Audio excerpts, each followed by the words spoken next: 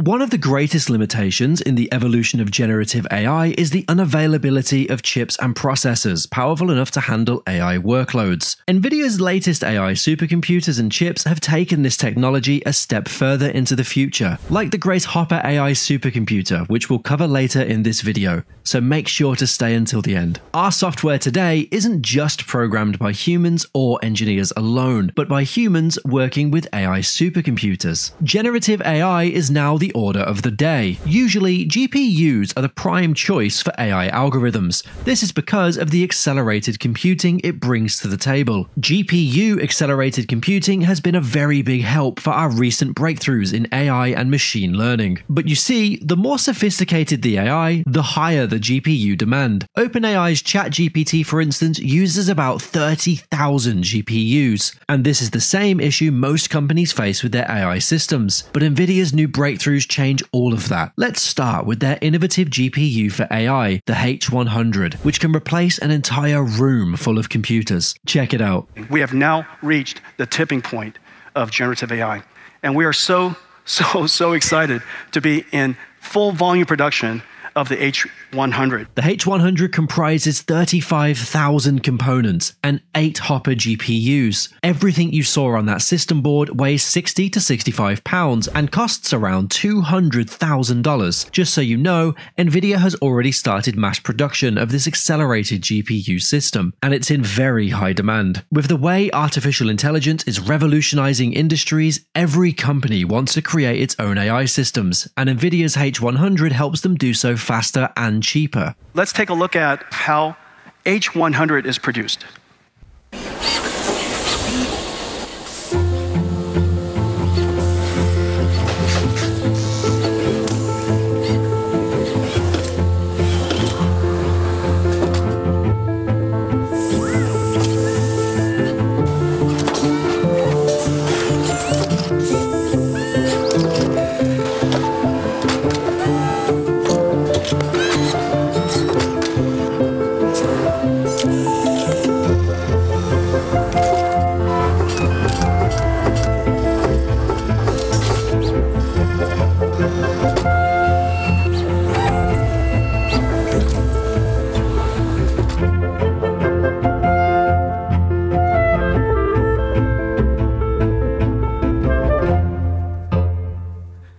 The world is currently experiencing two transitions in the computer industry. One is CPU scaling and another is deep learning. CPU scaling is a computer feature that helps increase performance. It's the very reason why our computers are so fast today. But the era of CPU scaling has ended, and deep learning, the backbone of new generation AI, is now merged with accelerated computing. These two are the driving forces in our computing world today. Thanks to this merger, the computer industry also transitioned from CPU servers to GPU servers. You see, training large language models or generative AI can be really expensive and time-consuming. For instance, 1,000 CPU servers would be needed to process a large language model like ChatGPT. This, in total, can cost around $10 million and consume around 11 gigawatt hours of energy. But with that same $10 million, you can get 48 GPU servers that would consume only 3.2 gigawatt hours, and yet will be able to perform 30 times faster than the CPU servers. Isn't that amazing? GPUs not only increase performance, but also consume less space. See a typical difference in the size of a CPU versus a GPU. Let me just show it to you one more time. This is before and this is after. The world has evolved from building bigger, better companies to building dense and fast ones. Imagine you could do your work 100 times faster and yet save more energy and money. Now that's a good deal, right? GPUs are the way to go for this. See a typical scenario of how many GPUs it would take to do the work of 1,000 CPUs. If your goal is to get the work done, and this is the work you want to get done, ISO work, okay? This is ISO work. All right, look at this. Accelerated computing is now at its peak, so many domains of science have been affected, as well as several industries. Data processing and deep learning have also evolved, and we now have numerous versions and configurations of GPUs, all with very high utilization. NVIDIA GPUs in particular are utilized in almost every industry, and are always in high demand. From versions like Omniverse to cloud GPUs, none of them are underutilized. Almost all the data centers for these GPUs are overextended because so many apps are using them, and so the world has reached the tipping point of accelerated computing. But that's not all. We've reached the tipping point of generative AI too, and a lot of that is thanks to NVIDIA. You see, NVIDIA made GPUs in such a way that it would efficiently handle tensor processing. Plus, they combined basic GPUs with another type of GPU called NVLinks to build larger supercomputers that could make computing on a larger scale much faster. Thanks to this, NVIDIA AI could go from data processing to training, optimization, and deployment faster than ever. This is the new computer industry. Human brains working with AI supercomputers to build AI. These AI supercomputers are kind of like an AI factory. Just like the automobile industry has factories where humans build automobiles from scratch. So too, our computer industry is starting to have AI factories where we can build AI from scratch. With time, every major company in the world will have AI factories where they build their own AI systems, specifically tailored to the industry they serve. We are intelligence producers already. It's just that the intelligence producers, the intelligence are people. In the future, we will be intelligence producers, artificial intelligence producers. And every single company will have factories, and the factories will be built this way. No doubt, AI is the next era of computing. It's growing at a fascinating rate, so much so that we can now apply it to many different fields that were impossible before. But this isn't all we will see with AI. With every computing era comes a new ability to do what was previously impossible. And so, in this new artificial intelligence era, AI is going a step forward from understanding just text and numbers to multimodality. Multimodality here means AI can learn from other modes of communication, like visuals, sound, linguistics, and many more. Which is the reason why this computing revolution can impact every industry. Every industry, too. Because this computer doesn't care how you program it. It will try to understand what you mean because it has this incredible large language model capability. With these new, improved AI forms, you no longer need to be a programmer to do intricate things on your computer. Just give the computer a prompt and say something to it, and it will do amazing things, but in future apps and previous apps. You see, apps like window applications and browsers are already being connected with AI to improve their functionalities. Generative AI will not just change our future, it's changing our past as we speak. This computing era does not need new applications. It can succeed with old applications, and it's going to have new applications. The rate of progress, because it's so easy to use, is the reason why it's growing so fast. This is going to touch literally every single industry. If there's one company that's really pushing the limits in making a mind-blowing future with AI, it's NVIDIA. For years, the company has been working on a revolutionary computer processor, a super chip that would transform the computer industry. And now they've just announced it, the Grace Hopper AI super chip. This is Grace Hopper. Nearly 200 billion transistors in this computer. Oh, 蛮重的. Look at this. This is Grace Hopper. The Grace Hopper is the world's first accelerated computer processor with a massive memory of 600 gigabytes. Plus, the processor can allow the GPU and CPU to work together or reference the memory simultaneously. Thanks to its high-speed memory, the Grace Hopper can work very effectively on extremely large datasets. There's a reason why it's called a super chip. The device uses a DDR RAM like the one used in mobile phones, except that in this case, the RAM has been optimized to handle high, challenging data center applications. So you see, it's more than just a chip, it's more like a computer. But this is where things get interesting. NVIDIA has found a way to merge the Grace Hopper with other computers to form one massive AI supercomputer. So let me show you what we're going to do. So the first thing is, of course, we have the Grace Hopper superchip. Put that into a computer.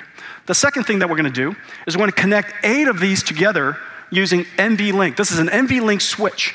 So 8 of this connect into 3 switch trays into 8 Grace Hopper POD. These 8 Grace Hopper PODs, each one of the Grace Hoppers are connected to the other Grace Hopper at 900 gigabytes per second. 8 of them connected together as a pod, and then we connect 32 of them together with another layer of switches. And in order to build this, 256 Grace Hopper superchips connected into 1 exaflops.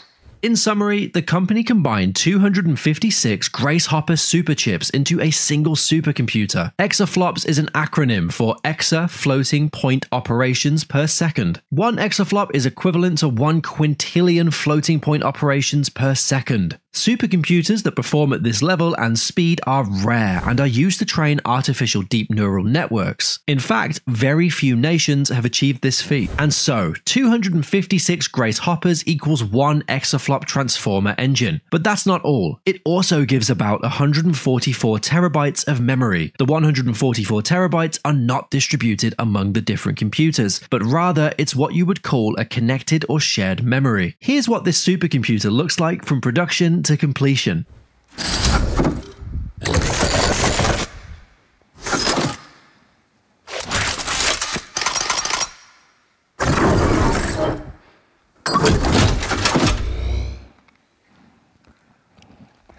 As impressive as that looks, it incorporates 150 miles of fiber optic cables and 2,000 fans and weighs around 40,000 pounds in total. Imagine a single GPU that weighs as much as an elephant. Well, this is it, the Grace Hopper AI supercomputer. NVIDIA is calling this the DGX GH200. And guess what? The first companies to test this new supercomputer will be Google and Microsoft. Surely this giant GPU, the GH200, will push the boundaries of artificial intelligence, but NVIDIA is determined to push things even further by producing next-generation servers for AI. You see, servers are very important for any AI system. For instance, there were several times when ChatGPT servers were reported to be congested due to the heavy workload from users worldwide. NVIDIA hopes to solve this problem by re-engineering and accelerating data centers, especially those working with generative AI. And this leads us to another invention in this regard, the NVIDIA MGX.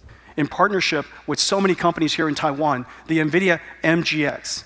It's an open modular server design specification, and it's designed for accelerated computing. Most of the servers today are designed for general purpose computing. The mechanical, thermal, and electrical is insufficient for a very highly dense computing system. Accelerated computers take, as you know, many servers and compress it into one. You save a lot of money, you save a lot of floor space, but the architecture is different.